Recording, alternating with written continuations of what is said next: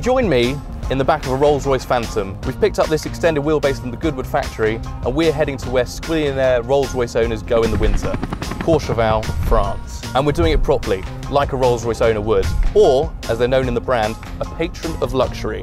So I'm dressed like an Oligarch's son, the booze cabinet is full, and I have a chauffeur, because I'm pretty sure that being back here is the way to travel. Spirit of ecstasy go up, spirit of ecstasy go down, spirit of ecstasy go up. Now, Rowan has this all wrong, because if you own a Phantom, you want to drive the Phantom. Only drive is too crude a word for what you do in a Phantom. You fingertip it. This is such a genteel, placid, calm car that you never think about anything so crude as ride and handling. Instead, you just sit here. And time passes and distance passes, and then you get to wherever you're going and you're just as you were at the start. So we're a couple of hours in now and I am still fresh as a daisy. The Phantom has always been the nexus of luxury and basically the Death Star of opulence, and there is so much back here to keep you entertained. Under this gorgeous wood panelling, I have all the controls to my entertainment. Press this button and the table lowers, and then the screen pops out, so I can watch films, do some buying on QVC, check my stocks and shares. And I can also do it while having a cigar if I choose, or getting drunk. Whiskey down here, or special occasions, champagne. Your divorce has gone through, you've succeeded in a new business, you've bought an island or something. If you own a Rolls-Royce, you've kind of made it, especially an extended wheelbase. By the way, thanks, Sol. But if you want to ball in the big leagues, you need something bespoke, something unique, and we have that.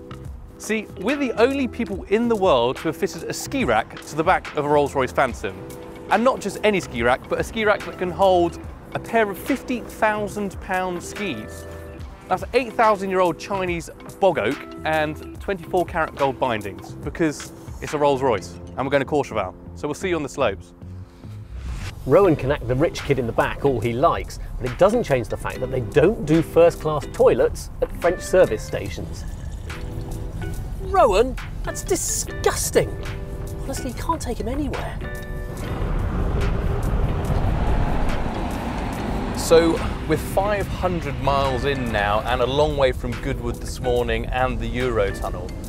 And I've had a long time to think, and I am still in the best seat in the Rolls-Royce because there's 130 kilos of sound deadening around me, 6mm double glazing. It is so quiet, elegant and relaxing. And while Ollie's been doing a bit of this and a bit of this with his feet, I've been chilling out. I've read a newspaper about money, I've bought some Bitcoin, completed Candy Crush across the continent. That's efficiency. And, well, you can't do that behind the wheel, can you? So you want to be here.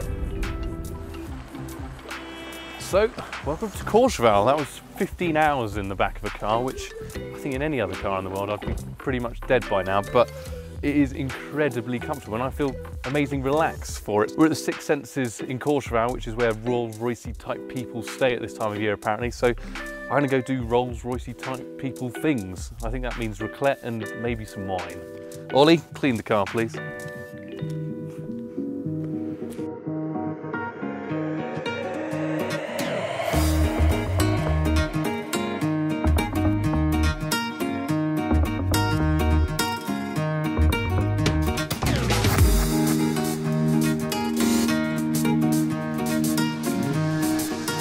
The next morning, I thought I'd do a bit of shopping. Unbelievably, there are nearly as many diamond shops in Courchevel as ski shops, but there's also the Lallana Hotel. It's one of the most luxurious places to stay, but also doubles up as a Rolls-Royce pop-up shop. All you've got to do is swing in, choose your spec, whether you want the 20 grand hamper, sign a big check, and you've bought yourself a Rolls-Royce.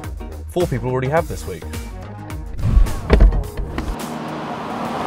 Right, that is quite enough shopping for one day. Time to go for a drive. Now there are thousands of corners around here, and at every single one of them you sort of have to prepare the Rolls-Royce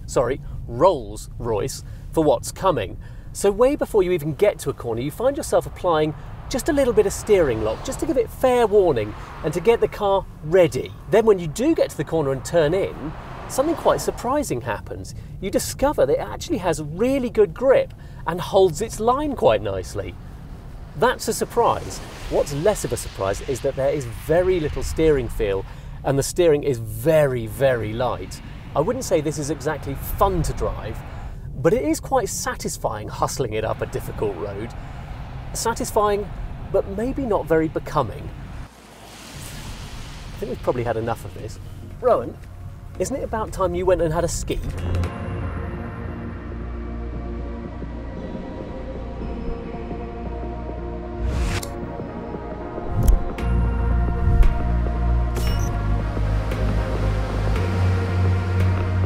While cruising around on my planks of ancient Chinese bog oak, I had time to think over what can only be described as a first world problem. See, if you have spent over £500,000 on your new Rolls-Royce Phantom, where do you sit in it? Well, to be honest with you, it doesn't matter if you're in the front or the back. It's such an exquisite and well-engineered piece of luxury that it's just a joy to be around, just in this cabin, soaking it all up. As for the lifestyle, unfortunately, I've got to pack that in, but not for one more little treat. Fancy a race back to London, Ollie?